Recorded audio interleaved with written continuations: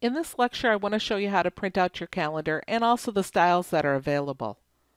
So let's make sure we're in the Calendar app. We'll go to the File tab, so we can go to the Backstage, and we're going to click Print. From here, we can come down and choose the style of calendar we want. And the nice thing is it's going to show us a preview of each one so we can see exactly how it's going to print out. So for instance, the daily style is going to show us the day. If we click on this and bring it in a little bit more, you'll see the tasks and the notes for the day. If we switch to the weekly style, we've got the entire week, and it lists exactly the appointments we have, not any other times on there, just when we have appointments. We go to the weekly calendar style, it's going to show us the week, but it's going to show us all the times within that week, and whether we have an appointment on it or not.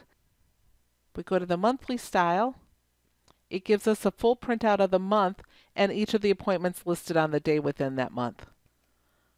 The trifold is going to show us the day, it's going to show us the daily task list, and then it's going to show us the week. And finally, calendar details.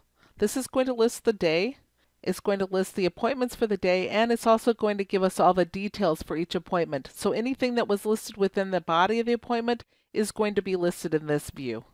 Once we choose the one we want, so for instance, if we want to print out the monthly style, we're going to come into the print options, and we're going to choose the range. So for instance, if I wanted August through September, I'll start at August 1st, and I'll end on September 30th.